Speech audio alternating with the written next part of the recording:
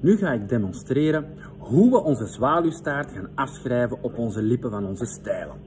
Je neemt de stijlen van 1 schragen. Ik ga dit voordoen op 1 schragen. Het is de bedoeling dat jullie dit op beide schragen herhalen. Ik neem mijn stijl, mijn linker voorstijl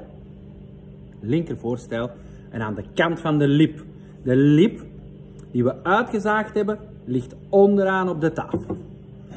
Even wegdoen. Zo. Nu gaan we meten. In onze tekening stond 8,5 mm. Dus ik meet af van onze gemoedslijn 8,5. Ik doe dat op beide kanten. 8,5. Dat puntje verbind ik met het hoekje van onze eindlijn.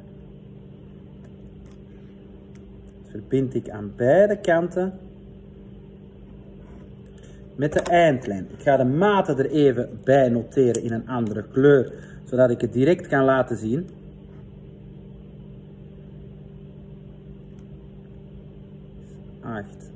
.5.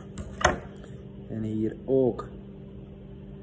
Die afmeting is 8,5. Ik ga het jullie nu even laten zien in een volgende video hoe het eruit moet zien.